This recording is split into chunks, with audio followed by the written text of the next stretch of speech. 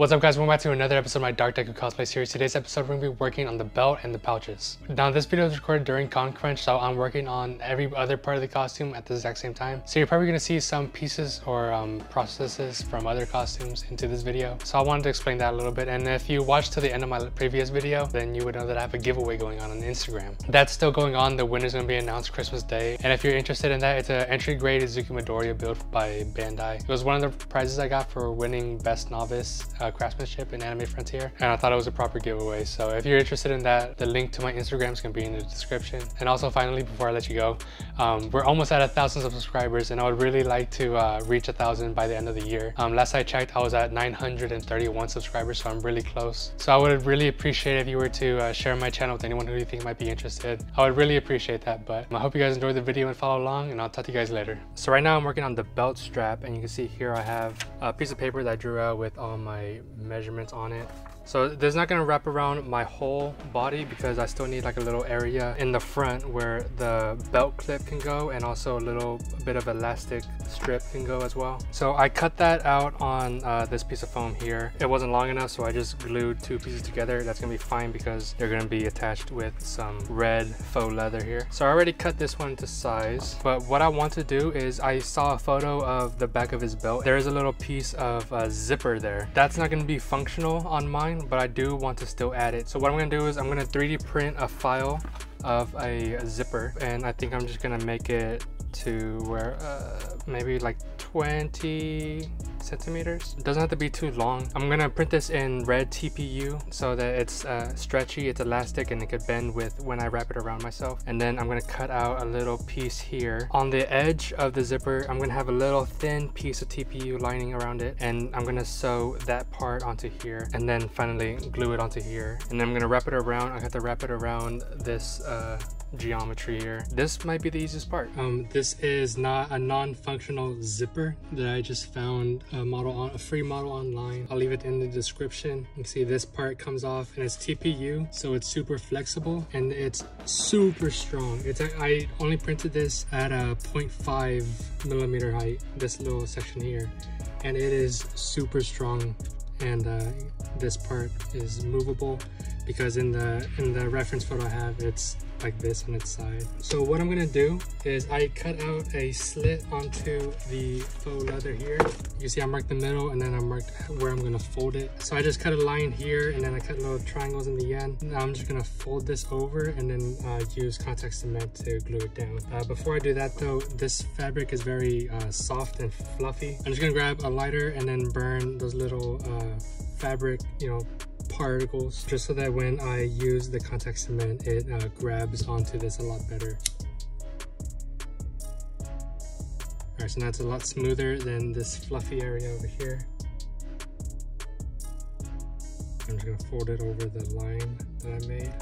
I'm gonna sand a little bit on the base part here, so that way that the contact cement sticks onto it better.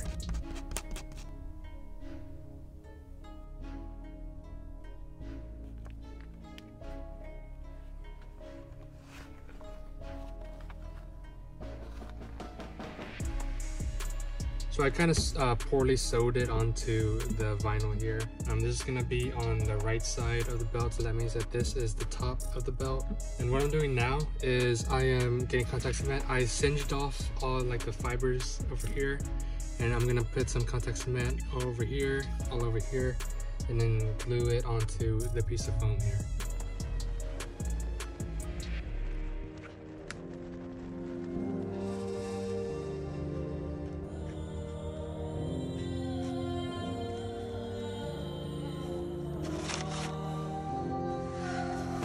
You can see I've cut the end here, so that way I could wrap them around this area here. So the first one I'm going to do is this middle part here. I'm just going to fold it over like that, and after that piece, these two pieces on the side are going to fold over, and then those are going to stick there. And then I'm going to sand the top of each of these just a little bit, and then I'm going to fold this one over, and then later on I'm going to fold this one over.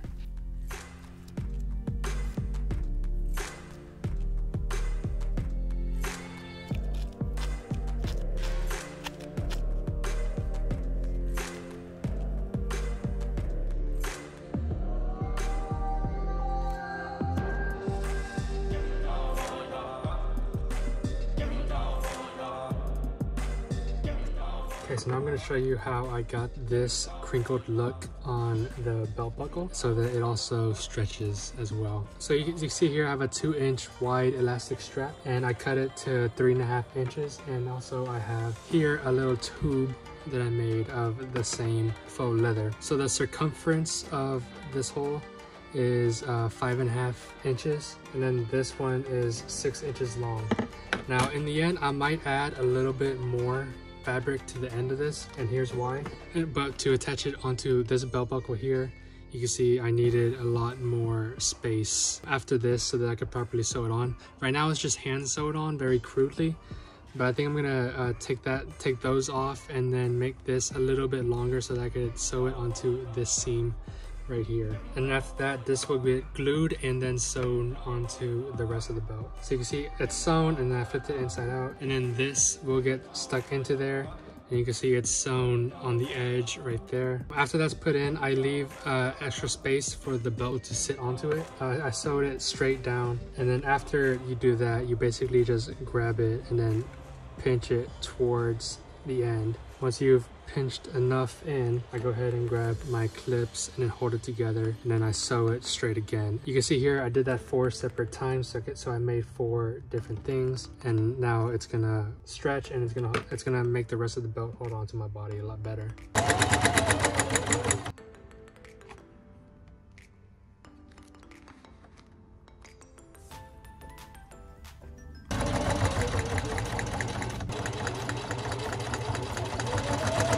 Here is the belt pouch I'm gonna make. You can see I wrote down it's gonna be 4 inches wide, 2 inches deep. I'm gonna be making 4 of these, so I'm gonna go ahead and mark this on 4 other pieces. You can also see that the flap going over it is not attached here. That's just because I'm making the most of whatever faux leather that I have. So that's going to be cut out separately and then sewn on separately. So here is how I'm doing the lid for the pouches. So I have 2 pieces here, and what I did was I glued on the red pieces on the very edge, not the bottom piece. And then what I did was I sewed along that line here, and then I flipped it inside out, so that way I have that edge. So now what I'm gonna do is I'm gonna do some spray adhesive on the inside and then flatten it so that way it stays flattened, and then make another sew around the edge here all the way around. So here are the pouches that I have after I said what I did. I sprayed this spray adhesive into the inside of this, and then I sewed it on with 2 stripes right here. Also 3D printed these boxes. You can see they're kind of convexed on the sides and then concaved in the back here. So that way when I put them in, just like with my Spider-Man Noir belt pouches, it keeps its shape.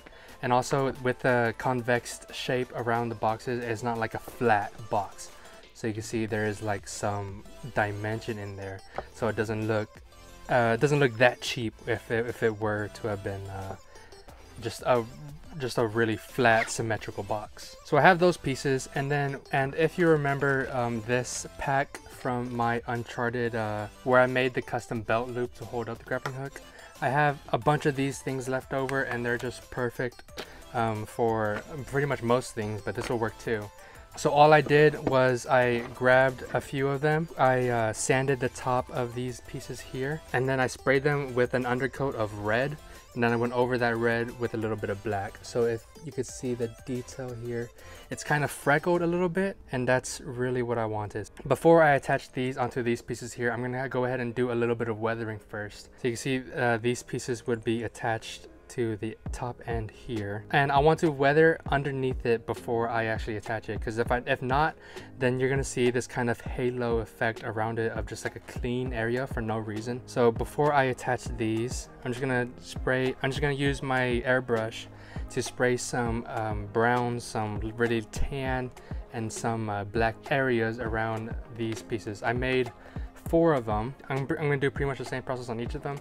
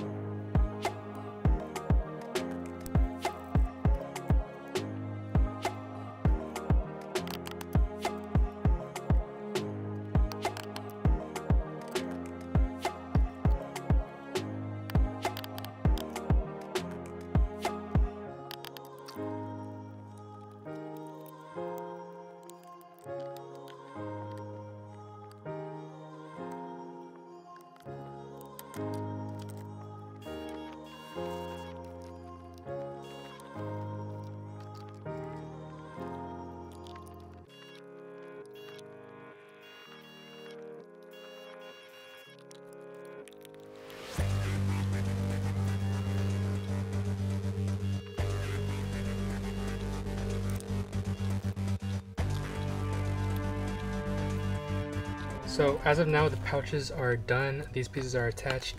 I think I'm still gonna do like the faux scratches on this. I might do a little more weathering the bottom. Maybe print some more of these that actually have a bottom to it, so that way I could like tear up the bottom here a little bit and I could still be able to put stuff in there. And then here is the belt. There's the zipper on the back, not functional, but this does move and it is there. You can see I've marked with a marker where I'm going to put holes so I can attach these pieces to. Here is the belt buckle. So these stretch out.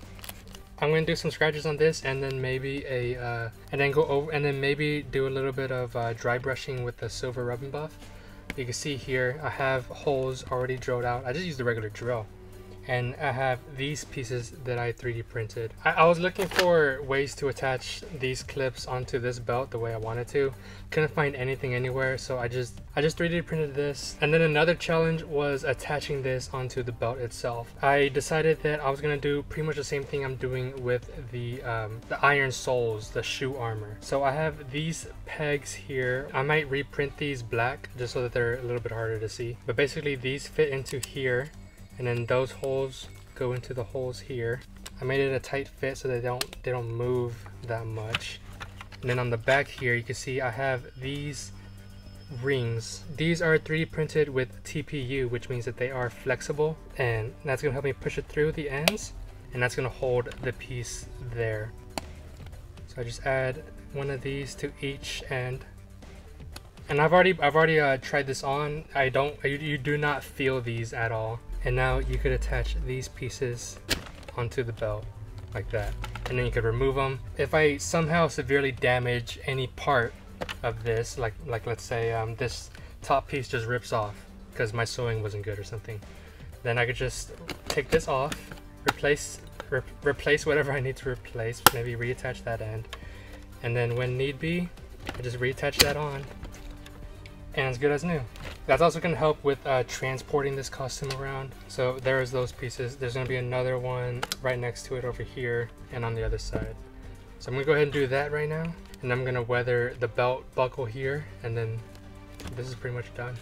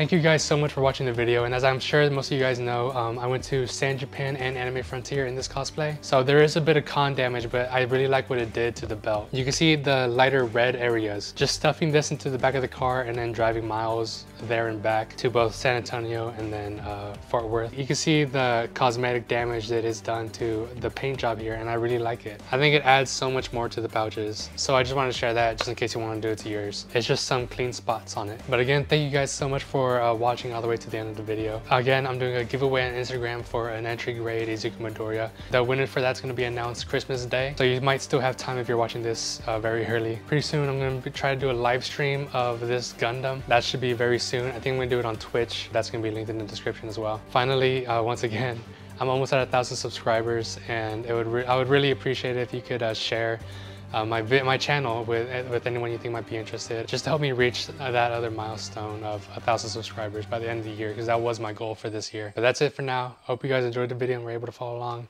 and I'll see you guys in the next episode of whatever I do. Goodbye.